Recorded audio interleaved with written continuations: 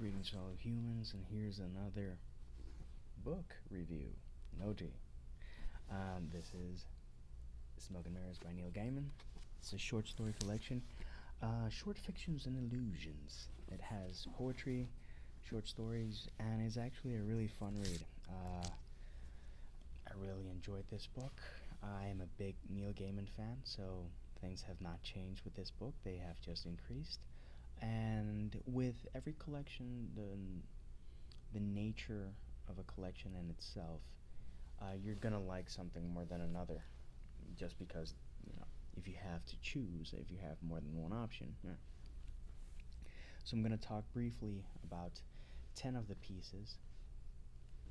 10 of the pieces that are within Smoke and Mirrors that I really enjoyed and to me were real highlights. The first one is The Price. I've never been a huge fan of cats, but this short story and other stuff that I've seen and watched and read and that have happened lately. My mom adopted a cat. This makes me think of cats more fondly, and it goes to show that the level of loyalty of what we consider an animal and say, oh, an animal, and dedication that a pet can share, even those that you adopt, really shows that animals are a lot more humane than humans and a lot more noble. Second would be The Troll Bridge, another short story that's almost like a modern day fairy tale.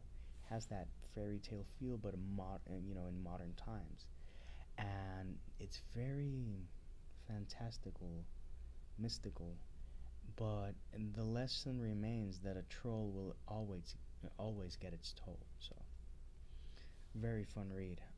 Another one that I really enjoyed, and I think the most random story in the collection, is The Goldfish Pool and Other Stories. We can keep speculating who was with Jim Belushi when he died, and it's just you become endeared to a character that you don't expect to. It was a really interesting read. I just really liked how the narrative flowed. Showing real life struggles of a writer that is just trying to get a thing done, and executives and publishing houses and people who don't care for the story but care for the story, how they can interfere, and just that experience and how it just flows. It's a very interesting, and I think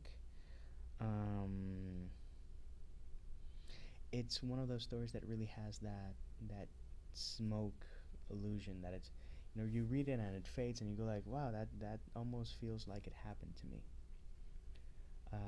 Next up is The Queen of Knives, which is a short story poem with a narrative that really makes me not want to trust magicians ever. It's really cool. If you've ever read Lovecraft and you love Lovecraft, H.P. Lovecraft, you should enjoy Shoggoth's Old Peculiar. It was so random, and it really requires that you have read a couple of stories from one of my favorite authors. But it is hilarious. You need to know the source material, but if you do, you're really gonna enjoy that short story. One of my favorite stories from the collection was We Can Get Them For You Wholesale, which is just wicked, and it just shows that some people will do anything to get a deal and to get a bargain. It's like, oh, that's in special, and it shows that sometimes that's not the best option.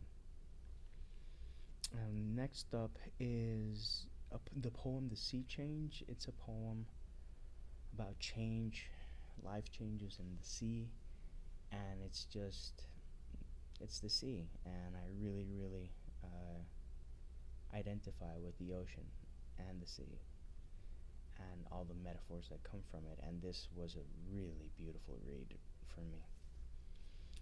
next up is Tasting, which is a story that has sex, and where a playboy is pretty much played more than he could have ever imagined. It is very wicked, in that sense. You know, those last 2 pages you read, and it's a bit chilling, but in a good way. Next to last from the selection is Murder Mysteries, which is a winding tale within a tale within a tale of angels and demons, and just Neil being Neil.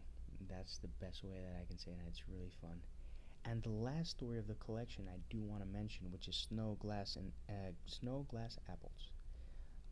Because I began not liking the story, and then I saw what he was doing with the story and what the source material was and how it was inspired, and then it ends, and you're like, what did he just do? And it was just so fun to read, and such a surprise, and such a great way to finish a collection. Definitely, definitely a fun read. I I'm gonna do the full review on Goodreads. I'm gonna probably give it 4 out of 5 because I do have to revisit it, and I'm probably gonna reread it. And I give it 4 out of 5 because I'm gonna be rereading the collection, a collection by Edgar Allan Poe, and to me that's a 5 out of 5 when it comes to short stories and whatnot. And H.P. Lovecraft, like that's a 5 out of 5. Every single story just hits home. And here, a couple of the stories weren't as awesome for me. Everything was enjoyable. Everything was readable. Nothing was like, oh God, this is dragging. Um, but it was just missing that bit also, because Neil set such a high standard that, comparing it with Stardust or Coraline or the Sandman series or The Ocean at the End of the Lane or anything that I've given 5 out of 5, you'd see why I give it 4 out of 5, but still a really solid 4 out of 5. It's gonna be one of those books that I have with me at work, and I'm gonna pick up and just read a bit from time to time because it is that good. But again, not all of it, but most of it. So, have you read this? And what are your thoughts on this video? By all means, comment, share, let me know what you think. If you're going to read anything else related to Neil, by all means, let me know. And for now, peace, love, and Maki rolls.